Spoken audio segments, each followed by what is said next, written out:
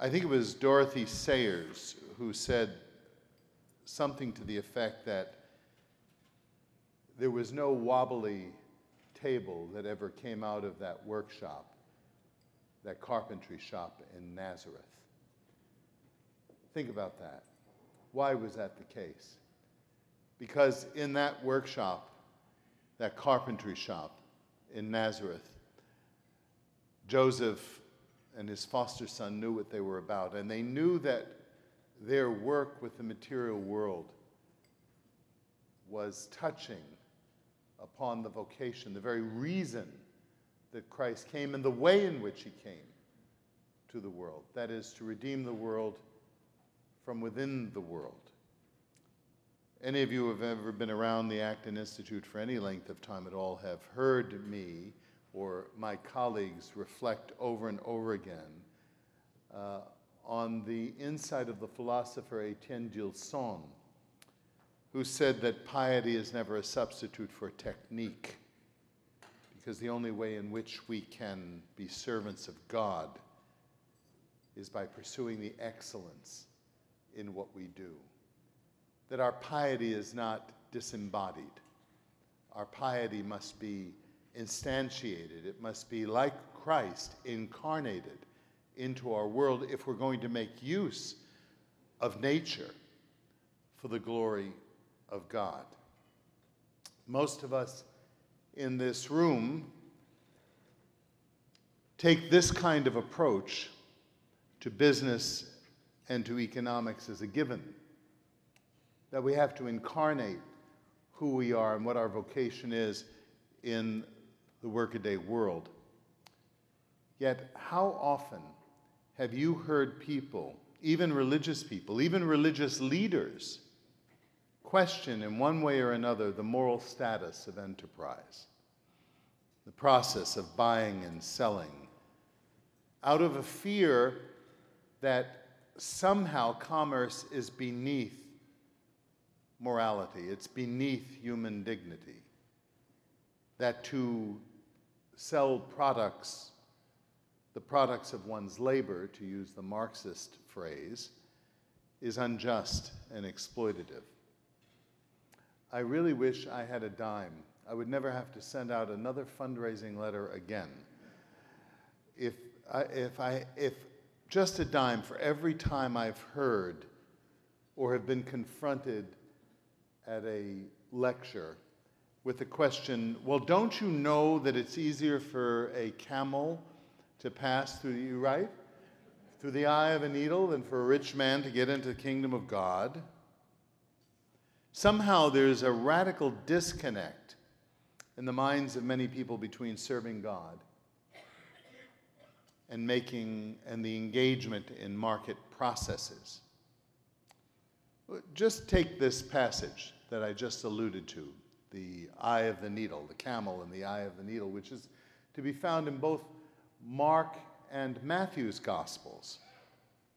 Even in those texts, so superficially familiar to so many who see it as solely a denunciation of market processes, how many people fail to see that before that rich young man is instructed by our Lord to generously distribute his wealth to others, Jesus first gives him the command to go and sell all that he has.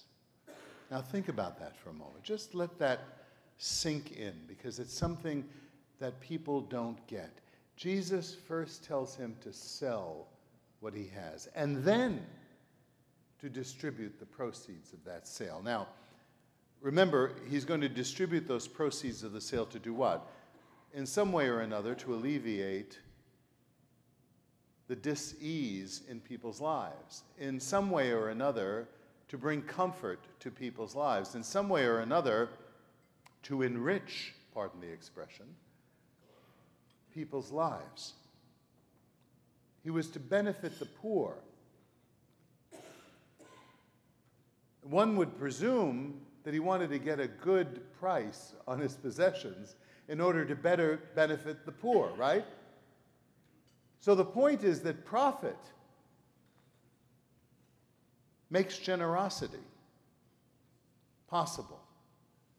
And the greater the profit, the greater the possible generosity. And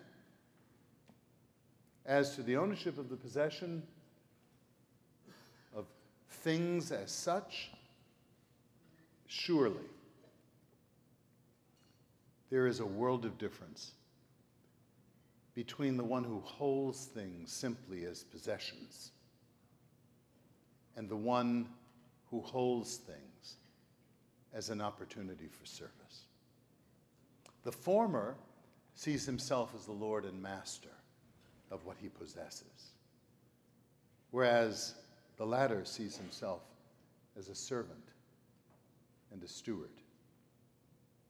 This is precisely the corrective that the Acton Institute has been offering to free market institutions for these past 28 years, by promoting the idea that enterprise does not simply exist for the sake of producing profits, but for the purpose of service, that it is a manner in which we can use technique to benefit others, to serve God, the purpose being to unfold the deeper significance of work, of respecting the concrete reality of the world in which people spend so much of their times, and helping them to understand that that concrete, mundane reality has a significance beyond time.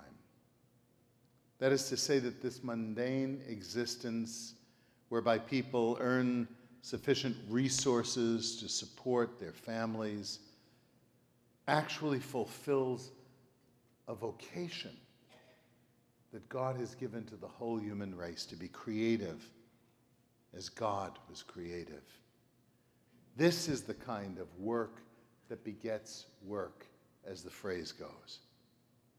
This is the kind of work that has dignity and an eternal significance.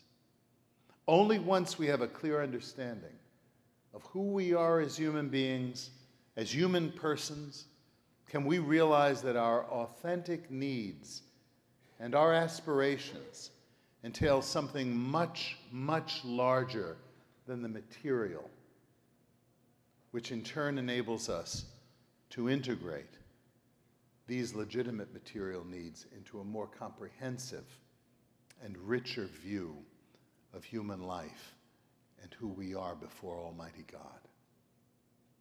Economics, at its most fundamental level, is not essentially about money. It's about human action, human evaluation, how we answer the big questions. Who am I? Why am I here? Where did I come from? Where am I going? What is man? These big questions have an enormous impact on every facet of our lives, including how we work, how we buy, and how we sell, and how we believe such activities ought to be directed on economics and in every aspect of our lives. At the beginning, when God made us, when God made the human family, we were placed in the context of a material world, which is to say we were placed in the context of scarcity, which is to say that is where economics arises from. Because what's economics? It's the determination of what you do with scarce resources.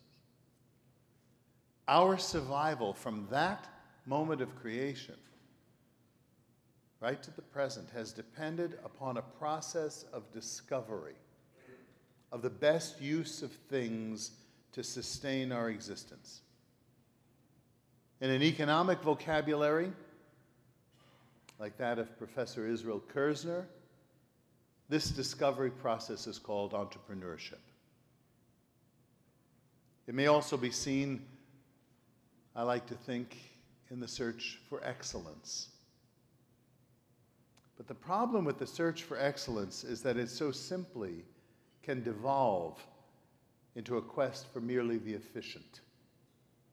Now, efficiency is important, but it's not the definition of who we are. It's not the meaning of our lives. And then when we take it that way, this fails to take into consideration the whole of who human beings are in their totality. After all, economics, or the truths of economics, are true, but they're not the whole truth of who human beings are, because you and I transcend our physicality.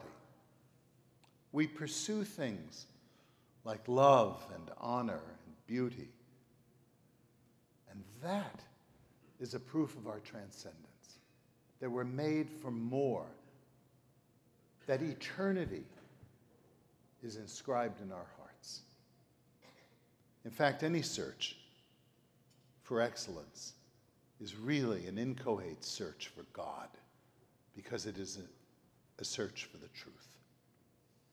Now, it's understandable that the human race has been preoccupied with survival all these years, until really about 200 years ago, when we hit the lotto.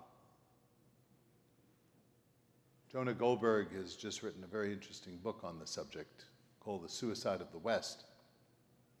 And he makes a very cogent observation. He says that for most of human history, the preoccupation was how do we survive? But slowly, inexorably, a shift is taking place. Because now we have to go to the question of not how do we survive, but how do we live with prosperity? And that question is a moral question. And that question is a question that the Acton Institute is well equipped to address. My friends, we cannot shrink from the task that falls to us now at this moment in human history, perhaps more than at any other moment, which is to articulate a new and refreshed articulation of to a new generation that does not remember what totalitarianism really looked like, that does not recall the divisions of Europe, and a generation that does not read deeply. This is the task that we have before us. How do we inform, and in what language, with what idiom do we inform this new generation of these eternal truths, these verities without which civilization itself will not survive?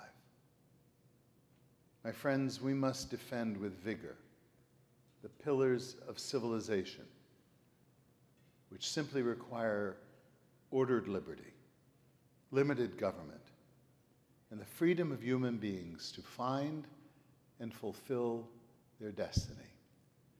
This is what you support when you support the Acton Institute. This is what we believe because we believe in human dignity, and we seek to build a civilization worthy of the human person. Thank you very much for your attendance this evening.